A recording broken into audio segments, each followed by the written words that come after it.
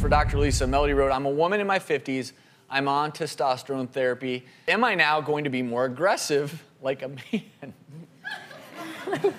That's a great question because, you know, women who go on hormone replacement therapy, because as we age, not only do we lose estrogen, but we also lose testosterone because we make it to a certain extent in our ovaries and our adrenals, but to a lot lesser extent in men. So when we replace it in women, we do it at a level that's normal for women. We're replacing what they have lost. And this not only helps with libido, and again, we haven't said sex is a great way to decrease stress. Oh, yeah. But this is not only to increase your libido, but also that testosterone gives you a feeling of well-being. So sometimes we'll even replace that if women are experiencing more fatigue, more depressive feelings. That'll give them a little bit of a boost, sort of like it does for men. But of course, it shouldn't, you know, give you any of the male pattern things like hair growth or aggressiveness. If you do, then you need to tell your doctor because every woman's different. Maybe even just a little bit may give you side effects.